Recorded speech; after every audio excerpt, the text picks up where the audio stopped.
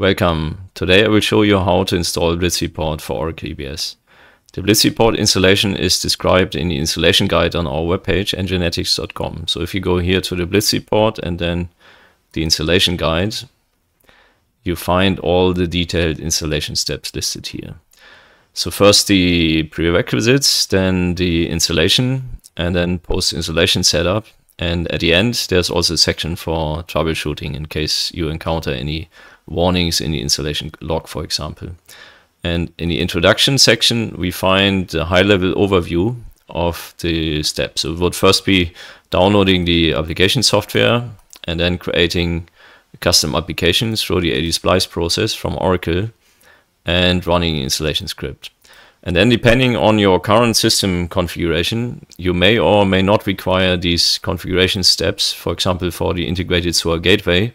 If you use it already, then you would not need to do this, and the CUSTOM.pll is similar. So if you have modifications to your CUSTOM.pll already, then you would see a warning in the Blitz Report installation log, and then you would need to apply some changes there manually as well.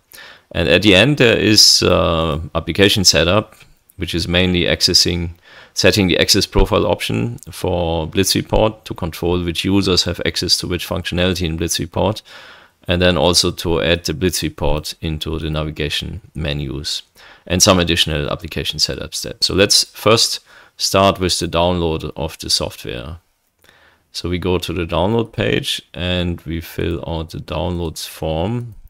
I have everything auto-completed. Company name, okay. So once you have submitted this form, you will receive an email with the download link. So when you click on that email link here, it will automatically download the software. I've done that before already and have placed the downloaded file on the application server into a new folder in Ngenetics. So the script needs to be run as the application owner, Apple Manager on our environment. And so I created a subfolder in the home directory called Ngenetics and placed the file there. So let's first go to the installation guide again.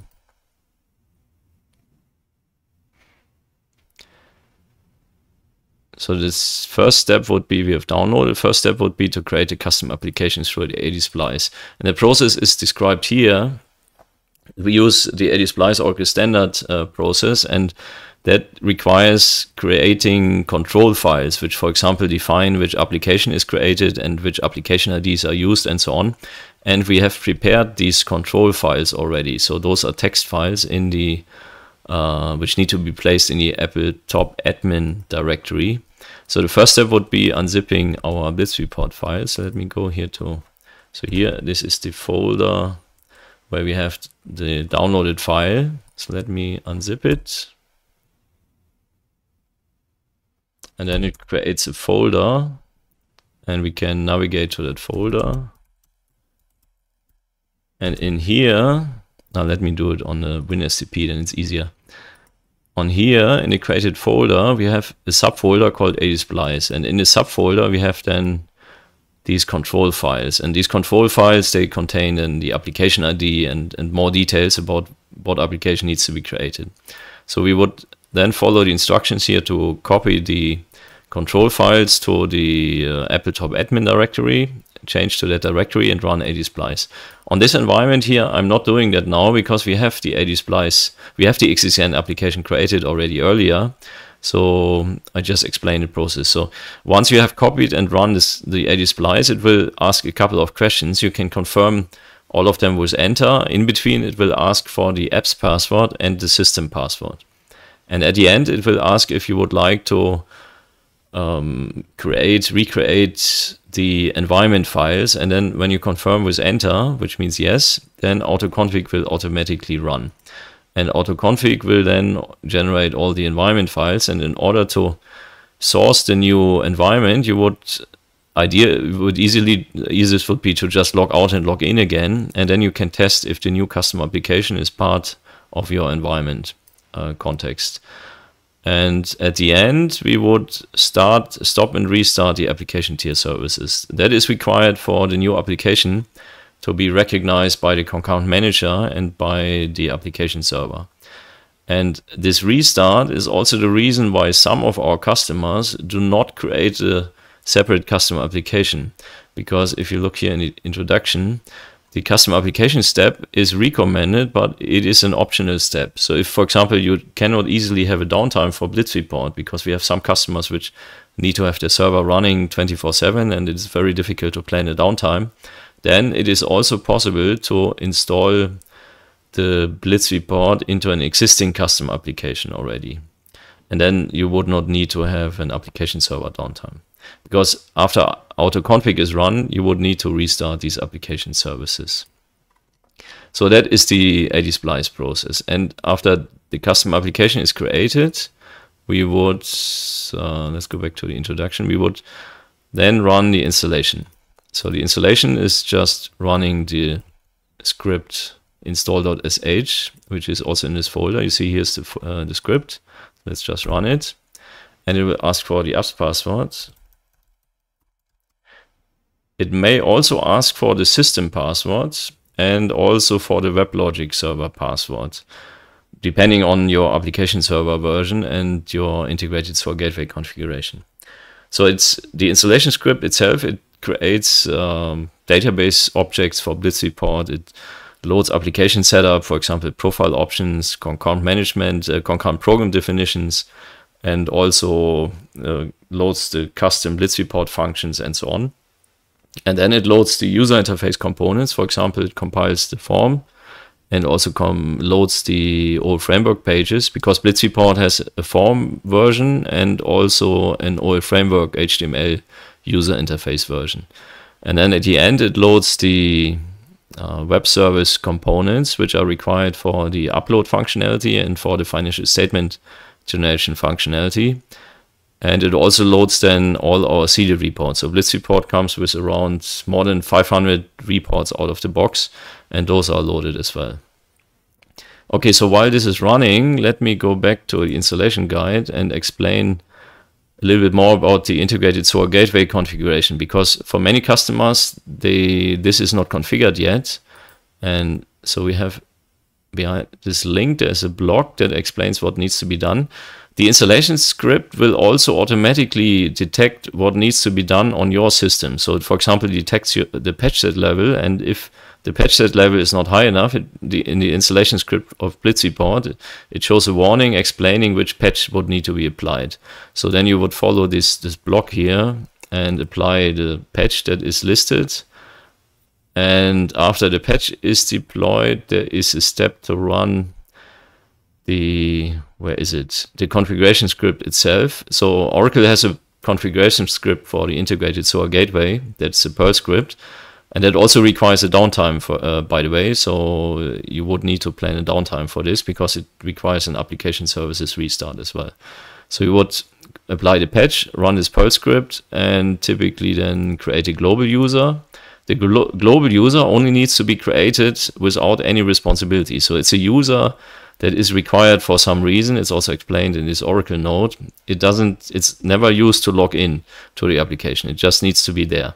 So it doesn't need any responsibilities. It just needs to be active and without password expiration. That's it. And after that is created, we would need to run the workflow directory services role validation for that global user. So that is the integrated SOA gateway configuration. And the other thing, let's go back to the installation guide. The next step, which is often required for customers, is an update to the CUSTOM.pll. Because if you never use the CUSTOM.pll for any functionality, then our installation script will automatically add the required changes. But many customers, they use the CUSTOM.pll already for other purposes, and then there is a manual update required through the forms builder. And DBAs typically don't have access to this forms developer and forms builder tool. And for that reason, we often update the CUSTOM.plls for our customers. So if you don't easily have access to a developer doing this for you, we are quite happy doing that, because it's very simple. So if you have the forms builder installed, you would open a CUSTOM.pll, and then you would add the XXEN library.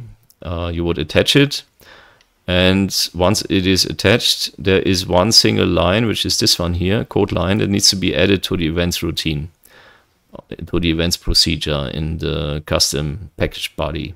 And at the end, the custom.pl needs to be compiled. So the compilation command is here in step 5.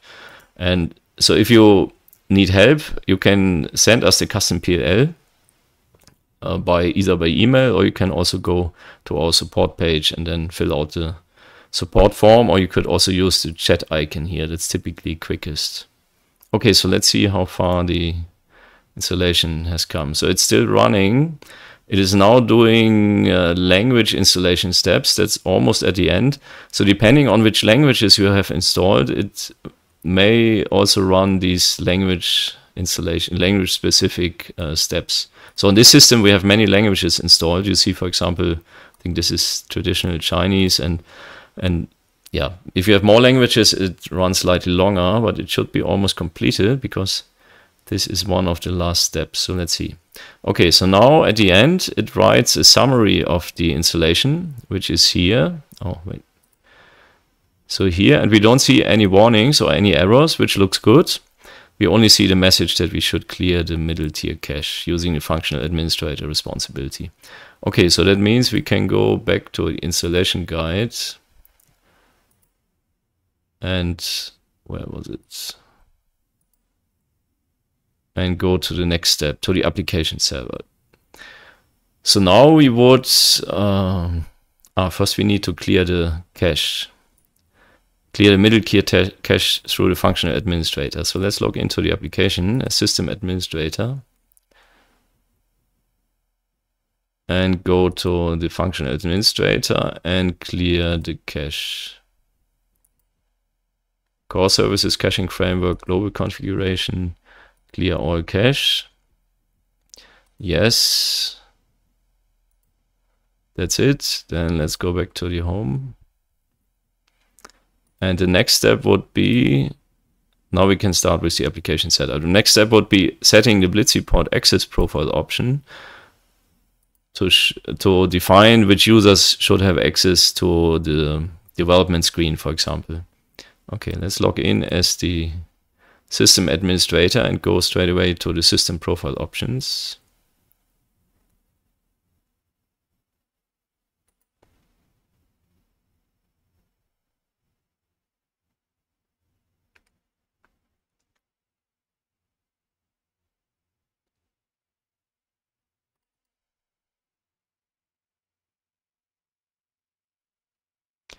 We would search for the Blitz Report Access. You can just type Blitz% and sysadmin.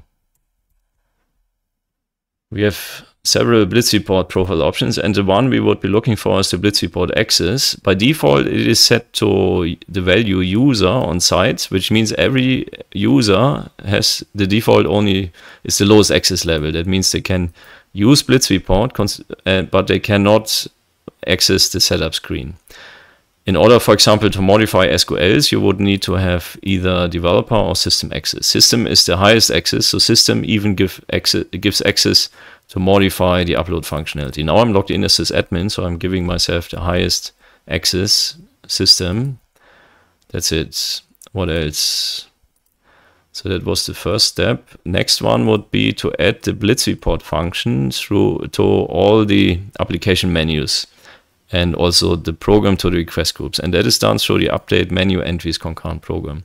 So that's also in the system administrator. So we would go to view request, submit a new request, and the name is Blitz Report update menu entries. And in most cases, it can be run just with the default parameters like this. But on our environment, because the test system, I would like to have it also in the Navigator top 10 list on the right hand side, because then it's more convenient to use, because then we can use the number one key on a keyboard to access the Blitz report. So that is running. Typically it doesn't take that long, maybe a few seconds up to a minute, I would think.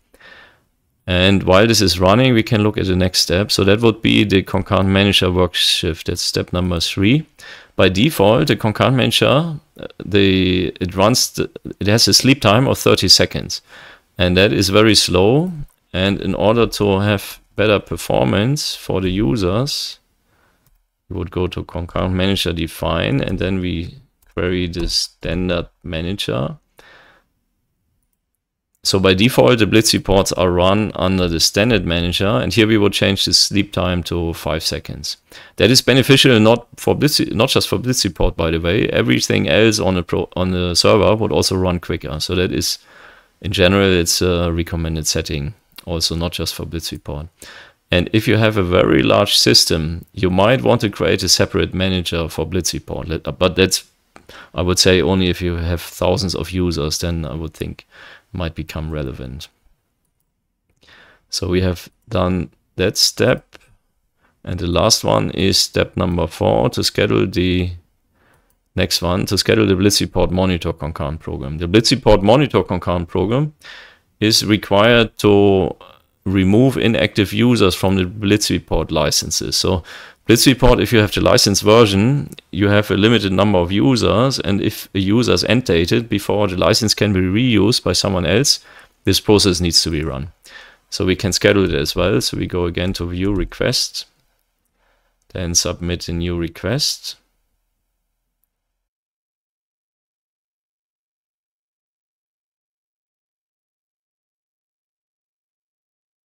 Okay, and the process name is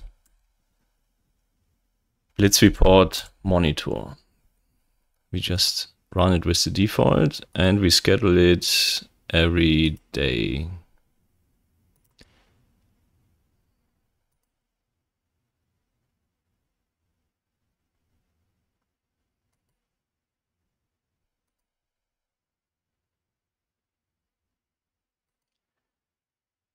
Okay, that's it.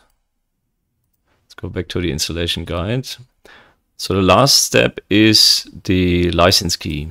So if you have the license version, you can go to the license key window and then update your license key here. The first installation, Blitz report automatically installs a test license key, a trial license key, which is valid for 3 months and limited to 10 users. So we should now see the Blitz report. By the way, you might have recognized there is a new Excel icon up here already. But it's grayed out because it's when we opened this responsibility, we did not have the Blitz report menu entry update concurrent program run yet. And if you see this Excel icon already, that means the CUSTOM.pll change was successful. So we can change now responsibility. Let's say we go to one of the, let's say, payables manager, and then we can open the Blitz report,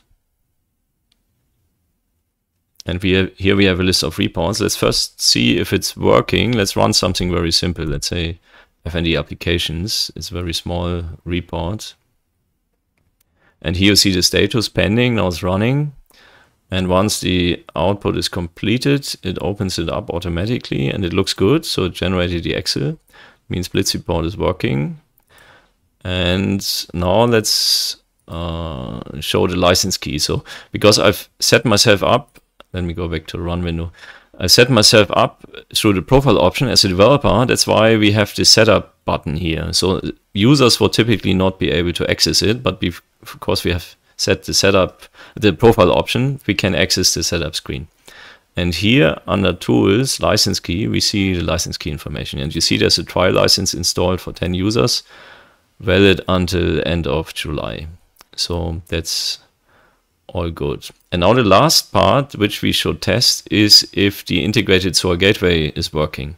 And that is that we can test through one of our uploads. So here we have on the right hand side, we have the categories. We can select the upload category and use, for example, let's test the AP invoice upload.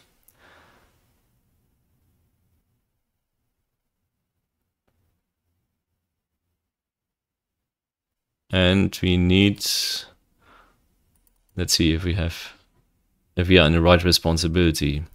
Vision operations, batch name.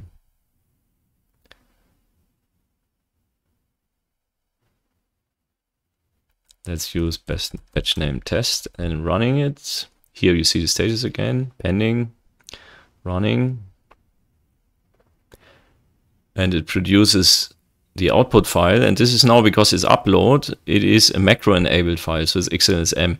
You might need to have your macro settings enabled in order to use this functionality.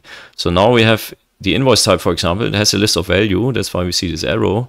And to test if it's working, we could either double click or we can press the enter key.